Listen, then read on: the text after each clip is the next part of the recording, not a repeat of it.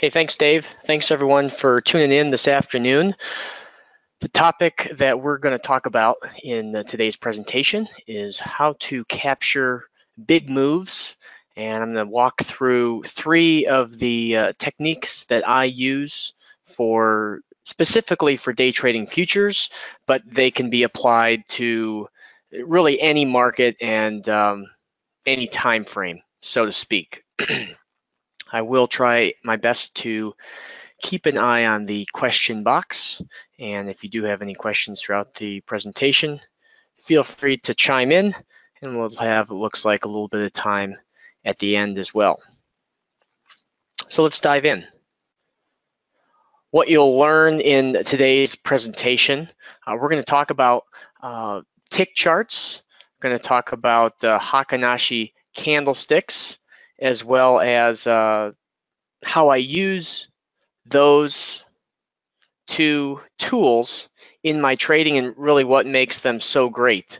They're not a very common looked at tool, but they are common to every trading platform that's out there. So it's nothing super fancy and proprietary, but it's a way of looking at the markets that's not so often viewed. And we'll talk about how you can quickly identify that change in momentum. So the sooner you can identify it, the sooner you can jump on board and get into the new trend. And then we'll also talk about how to get in, and not just get in, but actually stay in a trade long enough for it to materialize. So I always like to start with a little bit about me. Looks like there are some familiar names in the chat room, but if you're new, if you haven't heard me speak before, I am Tim Racette, and I blog. I have a website over at eminimind.com, and I simply share kind of my trading strategies, my thought process that I use to trade the markets. I'm primarily a futures trader. I've been trading since about 2006, but I also I swing trade stocks, I day trade futures, and I've also traded options as well. But my two primary vehicles at this point are day trading the futures markets and then swing trading individual stocks.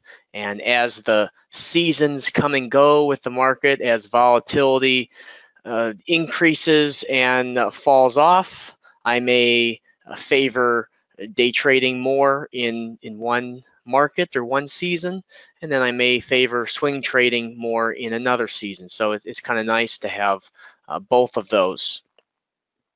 I've had the pleasure of speaking at the Traders Expo, contributing to a number of trading magazines and articles and the likes.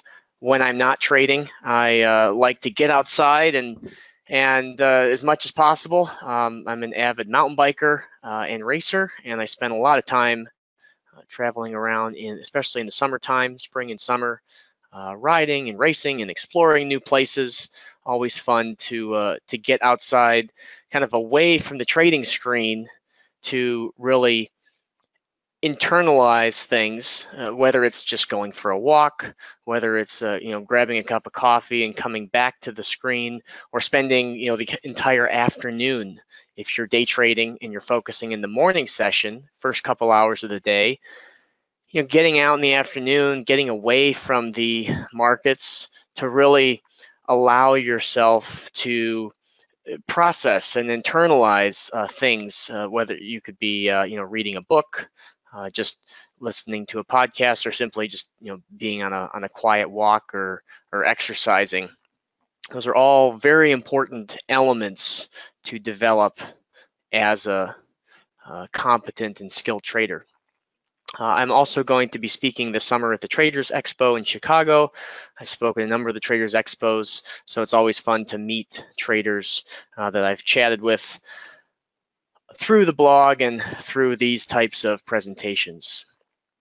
And like I said, I'm an avid mountain biker, former ASU Sun Devil, and you can find me on all the usual spots under E-Mini Mind, Facebook, Twitter, and I do have a pretty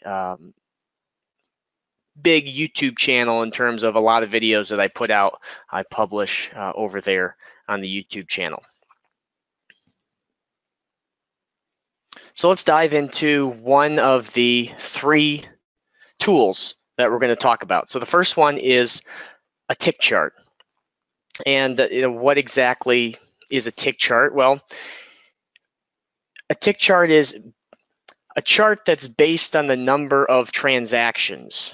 A typical chart, such as a 5-minute chart or a 15-minute chart or a daily chart, is going to be based on time itself. So when we look at the markets in terms of a tick chart, we have a number of transactions that form, and that number is what forms the candle. So as opposed to 5 minutes of time being formed, I'm looking at the markets in terms of a number of transactions being formed and then a candle closing. So when we have candles being formed very quickly, that means that there's essentially more transactions occurring, thus there's more volume occurring.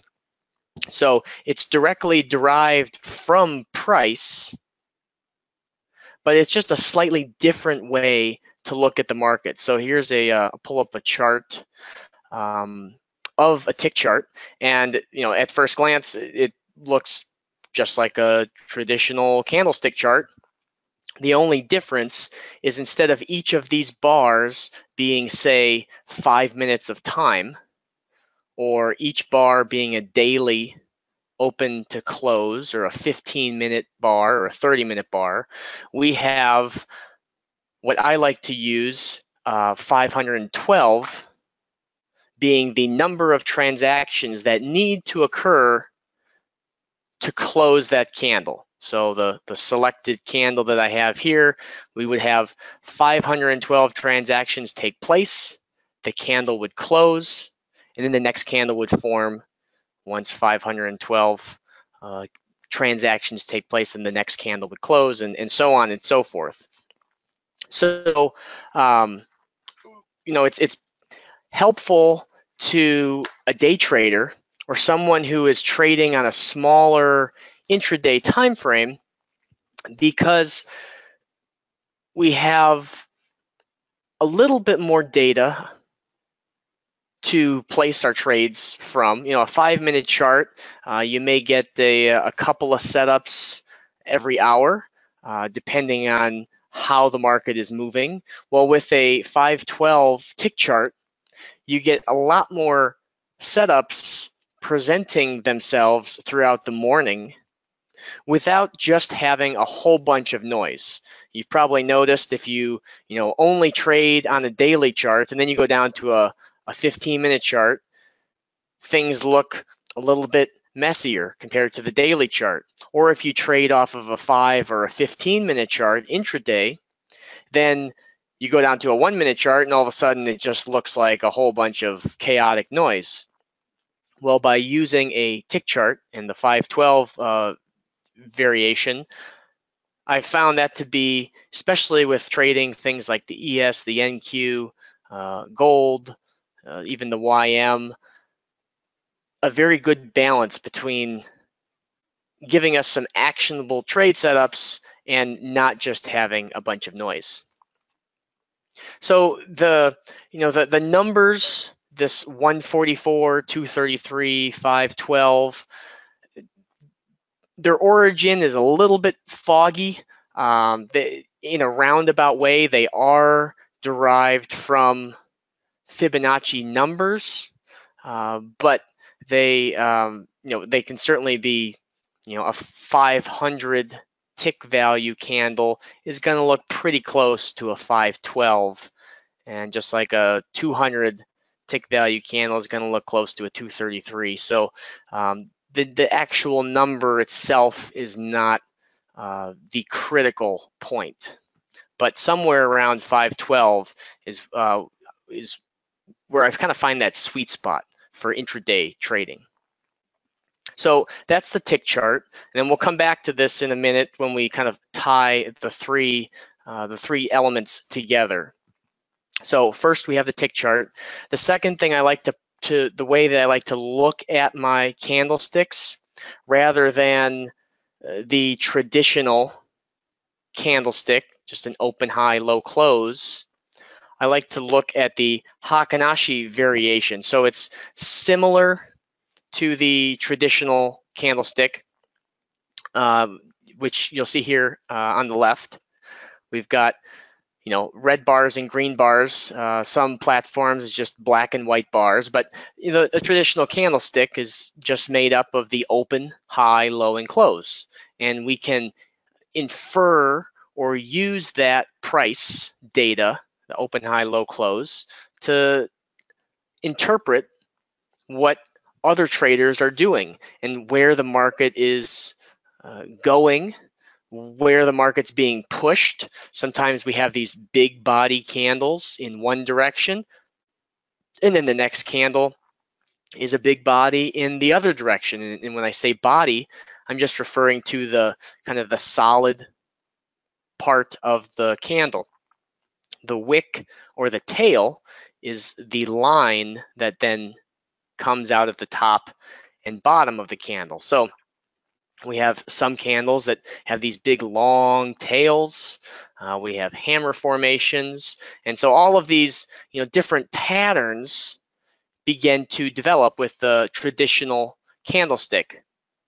So when we talk about a Heikin-Ashi candlestick, that's essentially just a variation on the opening price. So we still deal with the open, high, low, close to develop the candle itself, but instead of the opening price being the exact open of where that candle actually opens, the candle begins from the midpoint of the prior one.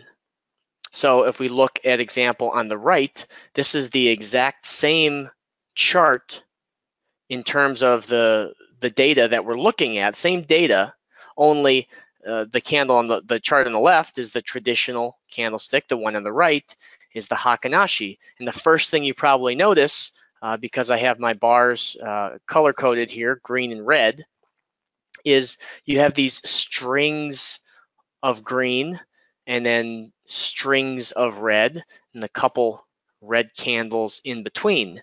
And looking at the chart on the left, you can kind of deduce the trend that generally we've got this thrust higher, a little bit of a pullback, very short in the middle, a little bit of a bigger pullback over here. But when we come over to the Heikin-Ashi candlestick and look at that chart, the same chart, it really helps to identify those trends a little bit clearer. And as much as possible, whenever I can train my eyes in a way with keeping things simple on my screen, but the better I can train my eyes to see patterns, to see different occurrences that may only happen every couple of days, different trends that begin to form, and what are those characteristics that make up the start of a trending day versus what are the characteristics that make up the start of a choppy day. The better we can train our eyes, then the quicker we can identify those trends and those trend changes. So that's why I like the Heikin-Ashi candlestick. The color-coded bars really help give us a clear direction. JT asks a really good question. I've been talking about the futures markets, but what about if you were trading the underlying like SPY or DIA? You could definitely use the same method, the same tick chart, Heikin-Ashi candlestick. It's just the underlying instrument is just slightly different. But there are a lot of cases where, especially if there's a bigger setup or a bigger support level, that I'm going to look to the SPY to place my trade and hold it overnight, as opposed to leaving on a futures trade and holding that over the close. So you can definitely use the same entry criteria and trade management on a different time frame or a different market, or any different variation of those two. So the real benefit to the Heikin-Ashi candlesticks is that the trend changes become very obvious. Now, I'm not concerned with the actual pattern of the candle itself, the shape of the candle with the Heikin-Ashi, because it's being skewed to open at the midpoint, and so the candle shape itself doesn't give us as much information. Now, I will look at the traditional candlestick on a daily chart. That helps give me some inside views of what's happening emotionally with other traders, and even on, say, a 15 or a 30-minute chart. But when I go down to a very small time frame like the 512 tick chart, I'm always using the Heikin-Ashi candlestick.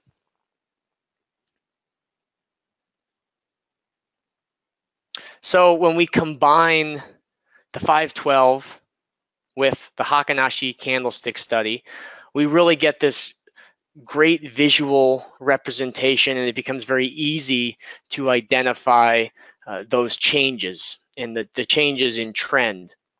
So again, a traditional candlestick on the left, Heikin-Ashi candlestick on the right. These are both the 512 tick time frame, if you will. And we can see when we go from a very strong downtrend to a very sideways consolidation, we go from a string of red to a series of 4 or 5 green bars, couple red bars, couple green bars, couple red bars. Again, they could be black and white, green and red. It really doesn't matter. There are variations, or there different types of bars aside from candlesticks. We have bar line charts, bar charts, candlestick charts. There's a few other variations that I know exist, Renko bars, and a few other things that you probably will see in your platform. I'm using Thinkorswim, and there are a couple of variations that they include. I know TradeStation has some as well. The concepts on a lot of those I think are similar. I have not played around with some of the other bars that exist, but feel free to do so. The most important thing, especially on a panel like this where you have a vast variety of trade ideas and trading strategies that are kind of being thrown at you, or when you're perusing the interwebs, if you will, the things that really stand out to you, or you understand, or a way of looking at the market that just it makes sense, it resonates with you. You can look at the chart and say, okay, yeah, I see what he's saying about the Elliott waves, or I can see what he's saying about the Heikin-Ashi candlestick, or the moving average, or whatever view or strategy.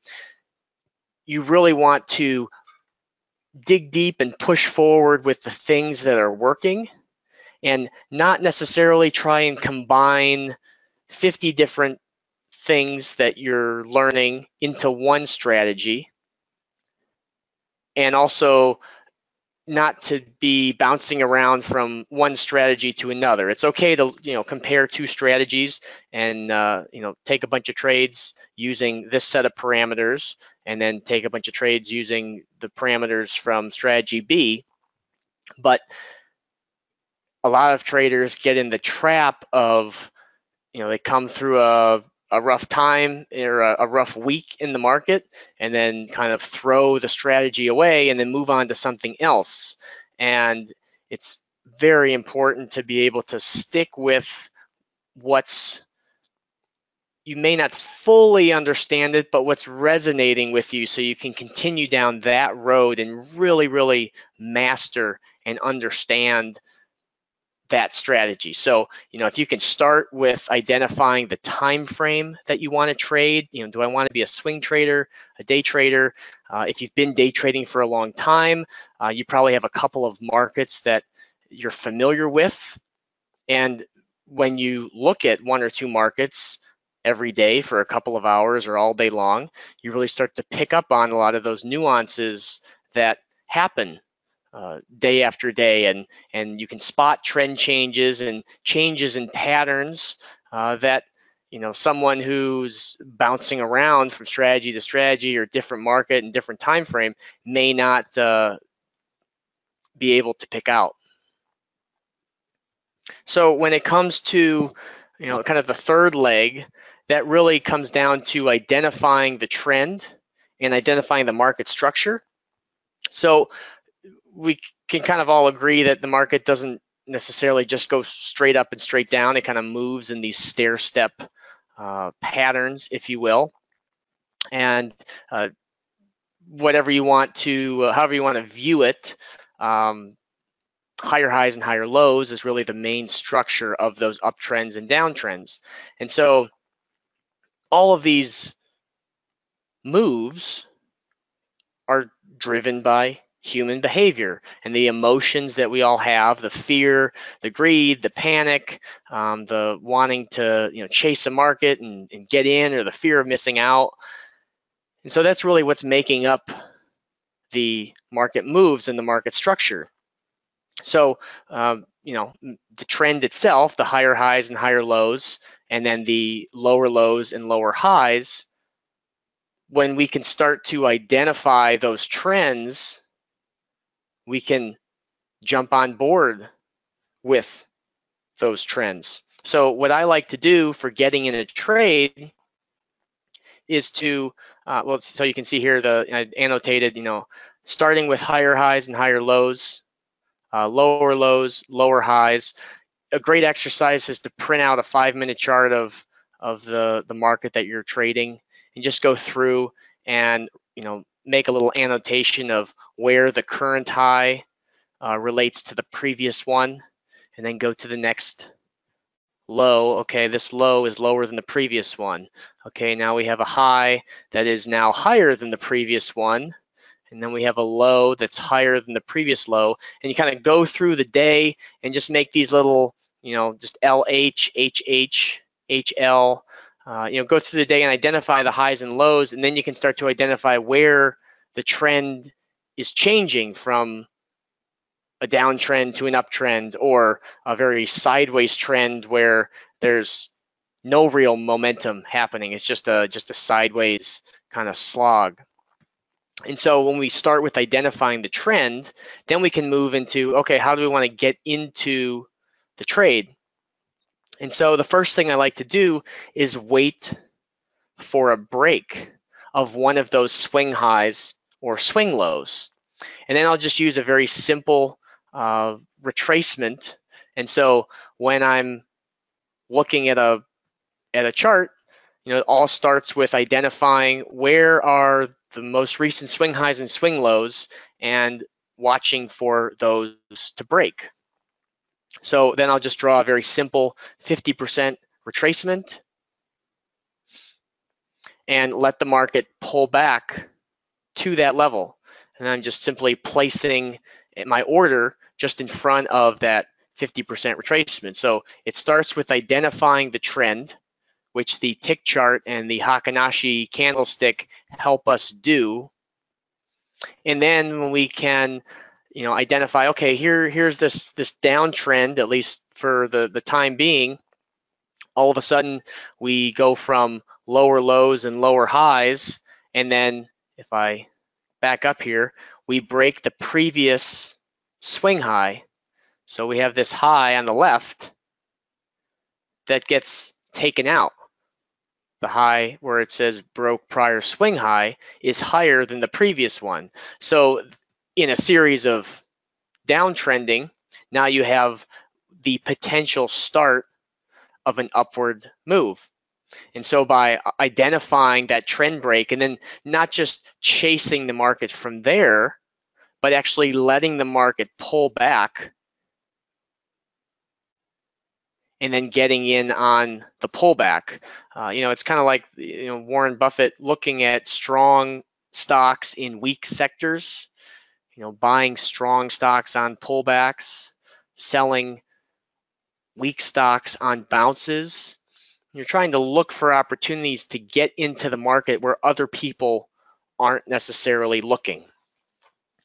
Buying cryptocurrencies when everyone else is talking about them and they're in the media is not a very sustainable strategy.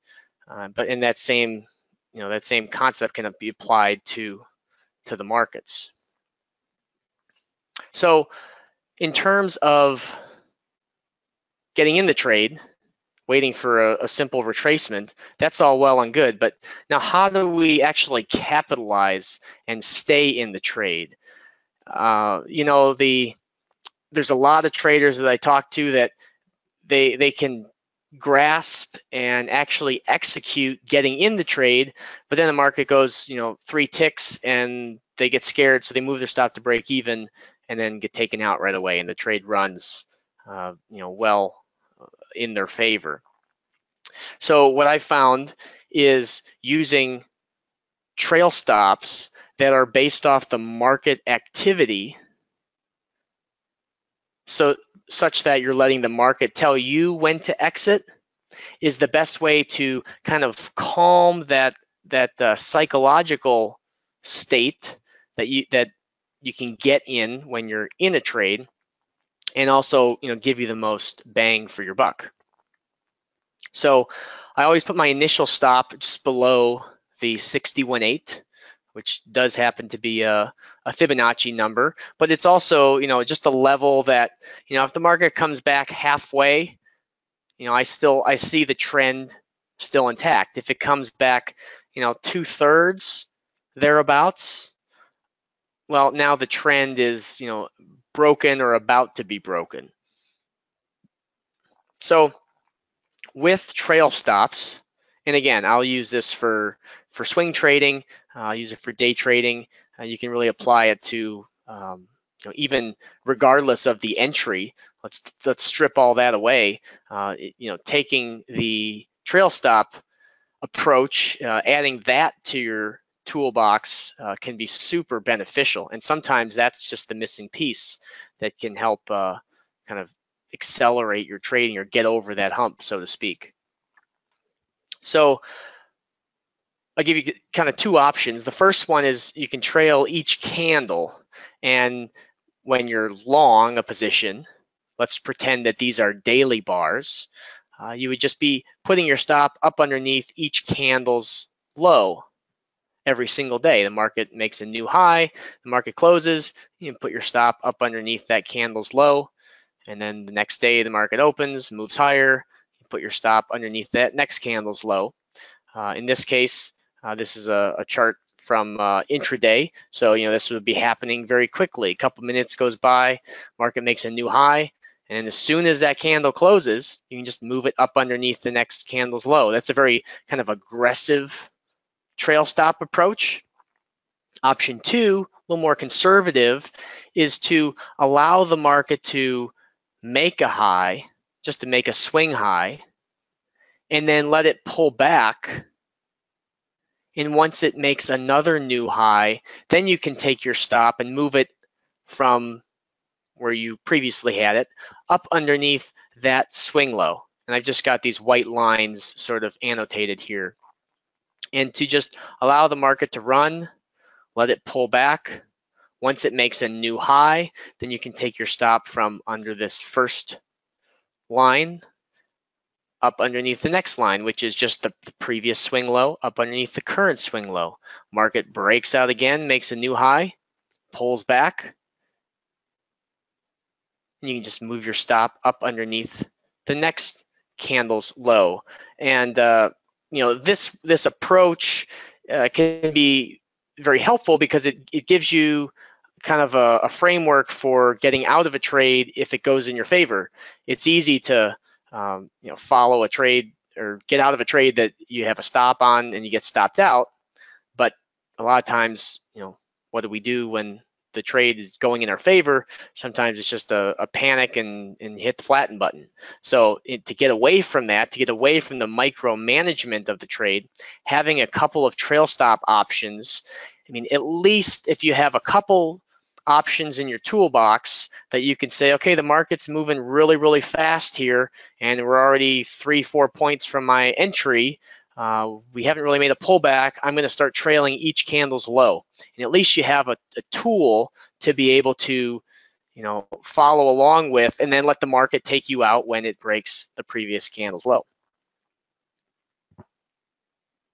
So to kind of tie all of these together, we've got the tick chart with the Heikin-Ashi candlestick that help us, give us some clear visual cues of the chart of the market that we're looking at. They help us identify the trend, and then more importantly, identifying the trend changes. That's the most important. I mean, a lot of us can look at a chart and say, yeah, it's in an uptrend, or yeah, it's in the downtrend, but we want to be able to identify the trend change so that we can get in right away with that new momentum. And then when I'm looking to get in a trade, I'm just looking to get long and short at these 50% retracements when the market, makes a pullback or makes a bounce, pulls back in an uptrend, bounces in a downtrend. And then in terms of trade management, I'm always looking to trail my stop in some fashion. Now, as you get into multiple contracts, I mean, even with just 2 contracts, you can do a lot of damage in a good way with intraday trading by having, a combination of maybe you have a profit target sitting out there with one of the contracts, and then you trail your second contract. So you've got this opportunity to capitalize on an initial thrust, lock in profit on one of the contracts, reducing your risk because now you've gone from 2 contracts down to 1 or 4 contracts down to 2. And now you've got the second half of the position that you can trail.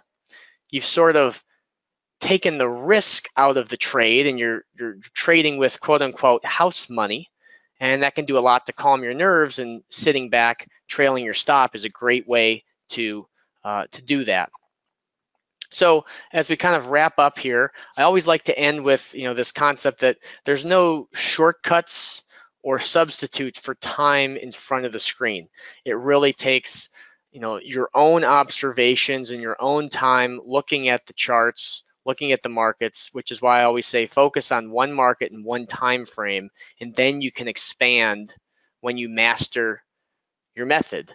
So you want to be working smart and be patient and build that discipline, and that can be on a sim account, or you can practice some things on paper or on a sim account and then go to a live account and then see how you're doing, and then move back to a sim account if all of a sudden you feel like, wow, I had everything down on the paper account. When I went to live, all of a sudden one contract was freaking me out. I was 2 ticks in the green, in the black, and I got scared and I just closed out of the position. So there's a lot of other things that, as we know, come into play when we're trading with real money. So you can check out all of my resources and tools over at emoneymind.com. I've got the exact trading rules that I use up there as well, emoneymind/trading-rules. And like I said, I'm trading the futures markets primarily, and the swing trading the stocks. And these, a lot of the articles and tools on the site are geared towards that, day trading futures and swing trading stocks. But there's a lot of things that I talk about that deal with building that foundation for your trading to really advance and improve and grow. And a lot of things that you learn in trading can be applied to life, and a lot of things in life can be applied back to trading. So it's good to kind of find that balance where you can be focused on the markets for a certain time each day, and then get away from the screen and do other things to balance it out. So whether you're going to, work a regular 9 to 5 job and swing trade in the evenings, or day trade in the morning and then do some other kind of work, or do no other things other than trade, but set up a framework so that your trade time is your trade time and you're very focused and disciplined when you're in front of the screen. And then when the markets are, when you're away from the screen, you can internalize what you've seen and what you've practiced.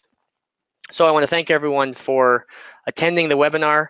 My email's there below, tim@emoneymind.com. I'm happy to answer any questions or specific things to anyone's situation. And I want to thank Dave for inviting me to speak. And I wish everyone a best of luck in your trading and have a great evening.